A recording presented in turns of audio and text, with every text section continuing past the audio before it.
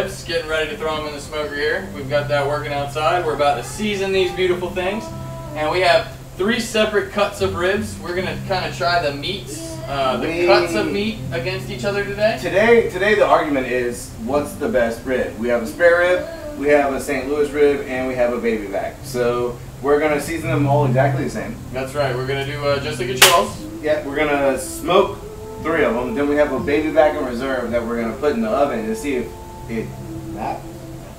So, silver skin removed. We'll come back to that video later. It's kind of a pain.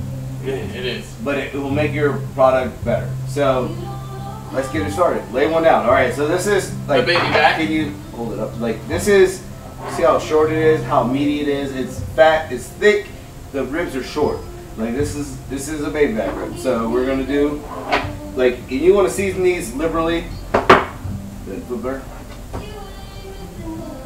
Coming back with some pepper. Like, this is, we're going to do this on each one. We're working fast because we don't want to bore you. Okay. Man seasonings. Alright, so then, just real quick so we can cut the video short. This is a St. Louis style. Like, you see the difference, like how much wider it is than the other one. And it's a little thinner. So we're judging cooking times on these. And then we have the beast. The spare rib. The spare rib, which is like, I feel like it's all these combined and all the meat is still connected. I don't know. We don't know. It's almost twice the size Yeah. of the baby backs. So, we're going to season these all the same way and we'll shoot a video when we put it on the smoker. Absolutely. And don't forget, kangaroo's coming up. Seems like good. Nope, I didn't turn it on.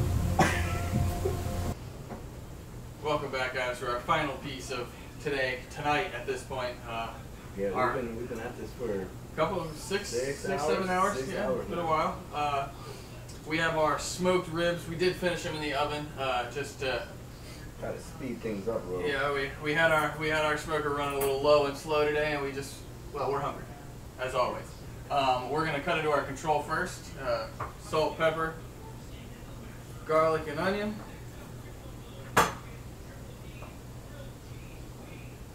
Probably could have used a little bit longer, but that's okay. It's not going to stop us. It is not going to stop us, that's for sure. Seriously, okay?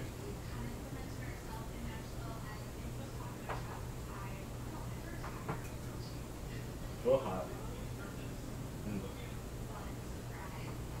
You know what? I mean, I have to honestly, like, maybe 30 minutes. Maybe 30 more minutes would have got it done. They're good, really good. Not quite fall off the bone like we like them, but they are tender. They're flavorful. And they're still moist as well. Even with being in the smoker for probably about 3 hours at a low and slow, very low and slow smoke, they're still incredibly juicy. Really good. Alright, let's see what we do with this heat. Next, we're moving on to our heat. That's right. How you feeling about this one?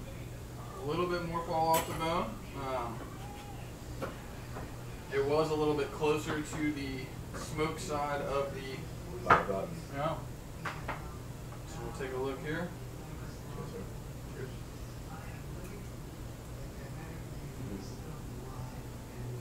Immediately.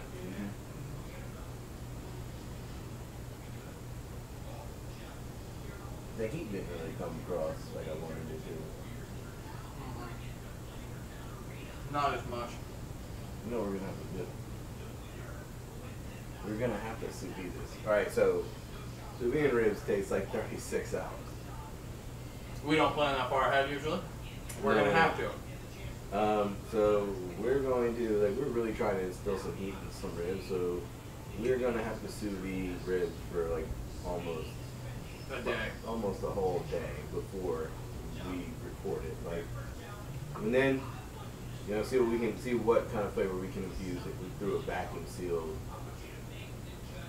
warm bath. Like, What's your judgment on these two? I mean, texture aside, they're both really good.